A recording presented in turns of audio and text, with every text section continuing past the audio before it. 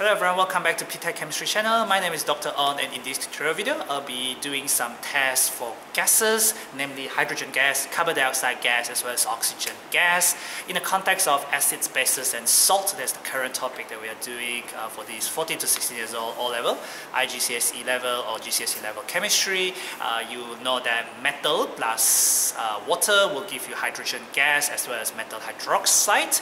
However, reactive metals like sodium and potassium reacts very violently with water. It's not advisable to do that in school. So instead, what I'm going to show you is another way to produce hydrogen gas in the school laboratory, and that is to react metal with water. Sorry, metal with acid. So I have some magnesium metal here. This is magnesium powder. It looks a bit grayish solid. I can scoop it out and let you have a look. So I scoop up some magnesium solid. It's kind of a gray solid. So this test tube is dry. So magnesium solid is a metal. It's got metallic bonding. It will react with an acid. So the typical acid used in the school laboratory, HCl, hydrochloric acid, will give you chloride salt, which is Cl minus. Sulfuric acid, H2SO4, will give you sulfate salt, which is SO4 2 minus. Salt, and then nitric acid HNO3 will give you nitrate salt, which contain NO3 minus. What I'm going to do is we're going to test the hydrogen gas that is produced by using a lighted splint. So I'm just going to move this a bit to this side. So we turned the air hole off first so that we could see the flame that we're producing. Oh dear, oh dear, oh dear. This is a bit tough. Okay, I'm just going to try that again. So there's orange flame at the moment. We don't typically use this at all. So we have to turn it into blue flame. And what I've got here is I've got some wooden splinter. So these are wooden splint. So we use wooden splint. So what you see here is this one has got the fire going. This is called a lighted splint or a burning splint. A burning or a lighted splint. So let the fire go out. This one where it's got the flicker, but there's no more flame going on. This one has got the flicker. That is what you call a glowing splint. So just now, this is burning, or this is lighted or burning splint. So let the flame go out. You're left with the flicker. So this thing is called glowing, Glowing, whereas previously it was burning or lighted. We're testing for hydrogen gas, and to test for hydrogen gas, we need a burning or a lighted splint. So I'm going to generate some hydrogen gas. I'm just going to use sulfuric acid, so H2SO4. H2SO4 plus magnesium metal. Observe what happened. So you get effervescence. So the effervescence is a result of gas being produced. So use a burning splint. Okay, so I hope that was quite clear. You heard a pop sound with the burning splint, but the effervescence is still going on because the gas is still being produced.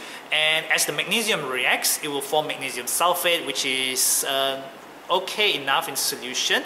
Well, not really that soluble, which is why you get like a white precipitate, white suspension coming out. But if I use magnesium nitrate, if I produce magnesium nitrate, so there will be things like nitric acid plus magnesium.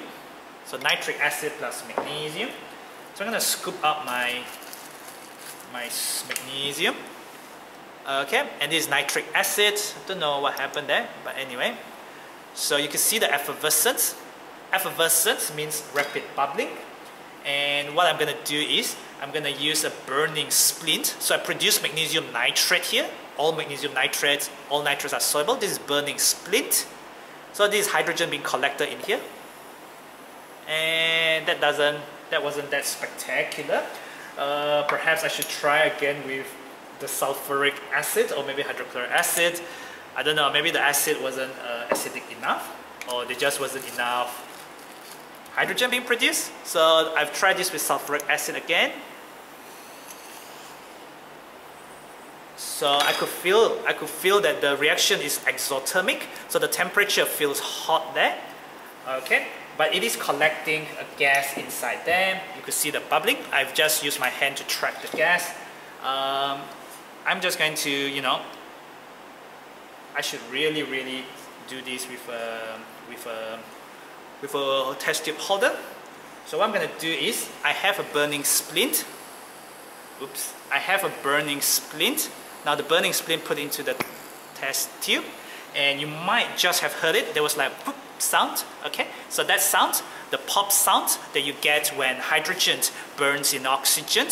So the hydrogen that get produced burns in oxygen. So hydrogen is flammable, oxygen is not flammable, and what you get is you get a pop sound, and then the hydrogen burns in oxygen to give you water, which obviously extinguishes the burning splint. That was the test for hydrogen gas with a burning or a lighter splint.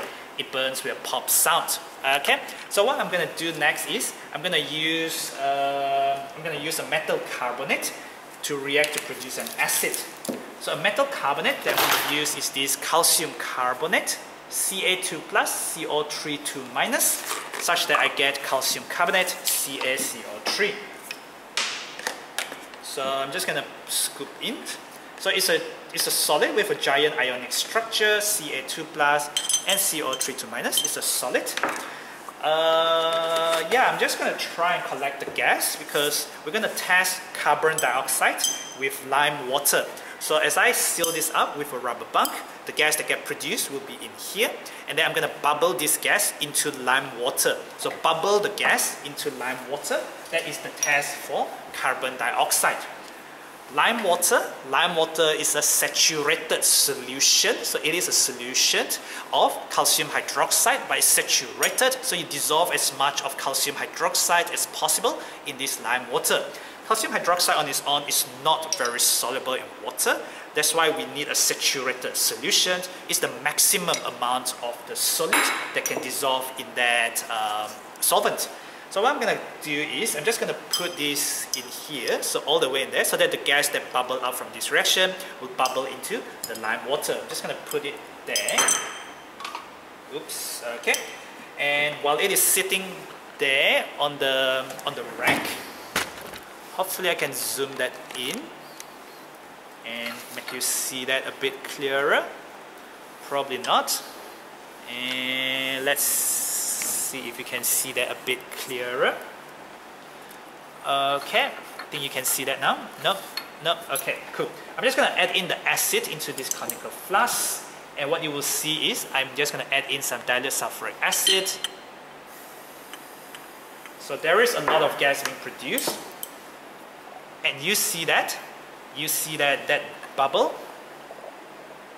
Okay, so the lime water, okay, it's got a bit dark, but that's because the tube itself is a bit dusty. But what is very clear is that the gas turns lime water milky, the gas turns lime water chalky as well. So you get like a white precipitate forming in that solution. That's because calcium carbonate reacts with acid to give you salt, as well as to give you carbon dioxide gas. I'm just going to pour some lime water into the clear beaker, and hopefully that is a bit better. So the beaker contains this thing here. So it is still bubbling in the gas, as you could see. I think the reaction has stopped. There's not much bubbling anymore. So there is still bubbling. And what you can see is this solution is slowly getting cloudy. Not really, no. Let me try and add in some more acid, perhaps.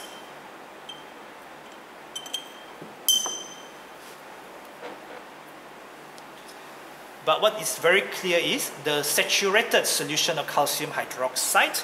The calcium hydroxide reacts with carbon dioxide, and you get this cloudy precipitate, the cloudy solid of calcium carbonate. All the group 2 carbonates are insoluble in water, and that is why you get this thing here and this thing here. So technically speaking, we started off from calcium carbonate, which is insoluble in water. All the group 2 carbonates are insoluble in water, but we reacted this with acid and we produced carbon dioxide gas, and we are passing the carbon dioxide gas into lime water, and lime water is saturated solution of calcium hydroxide. You can write an equation for calcium hydroxide plus carbon dioxide.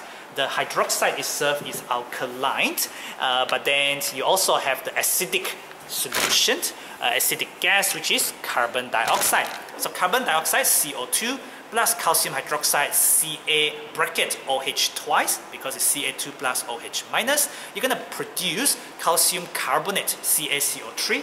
That's the insoluble white precipitate that you are getting, the milky chalky white precipitate, plus H2O, which of course you already have present in your solution.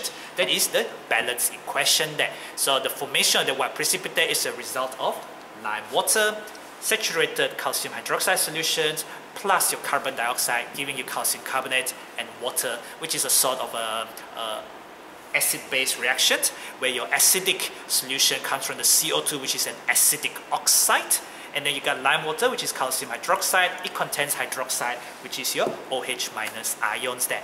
So after testing for carbon dioxide, the last test for gas is, I'm going to show you, will be the hydrogen peroxide. Hydrogen peroxide is H2O2, so that can decompose naturally to H2O and O2. But what I'm going to show you is H2O2 being catalyzed by MnO2 to decompose much faster. So what I have, I don't really have, I need to reuse my rolling tube here, doesn't matter. So hydrogen peroxide comes as a solution, so it comes in various concentrations. So I'm going to use that much. Alright, so I'm just going to do it once, I guess.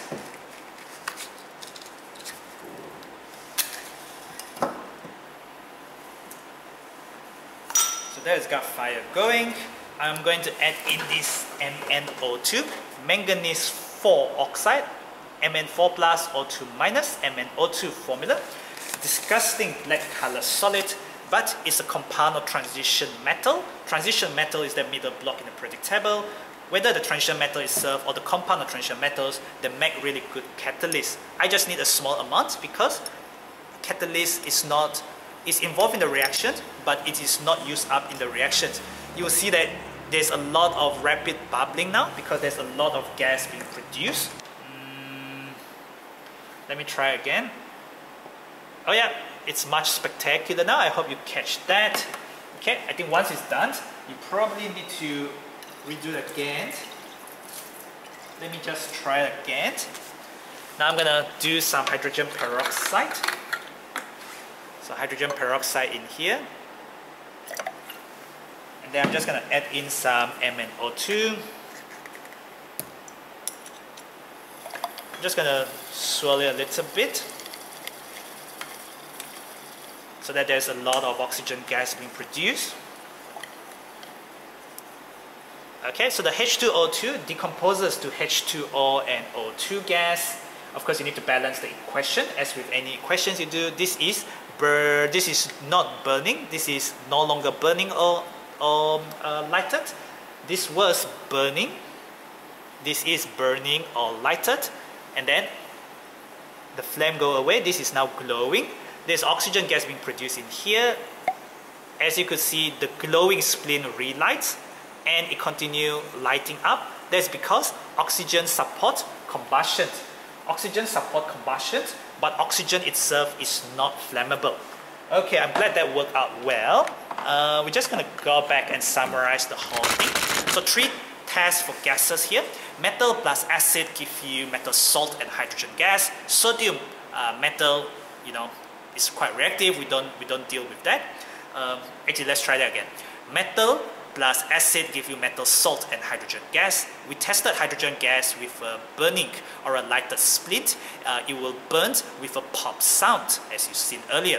When we produce carbon dioxide, we get it from metal carbonate plus acid giving us metal salt, and then carbon dioxide and water. We bubble the gas through lime water. Lime water is a saturated solution of calcium hydroxide. That thing plus carbon dioxide will give you a chalky, a white precipitate, milky, chalky, white precipitate insoluble in water because it's a calcium carbonate, and that is your observation for the presence of carbon dioxide. Last but not least, we were generating the oxygen gas from hydrogen peroxide. The H2O2 decomposes to H2O and O2, balance your equation obviously.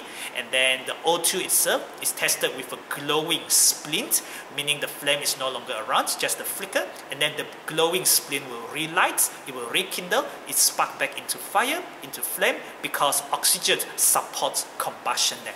Thank you for watching, and I'll see you in the next experimental tutorial video or some other lecture tutorial video.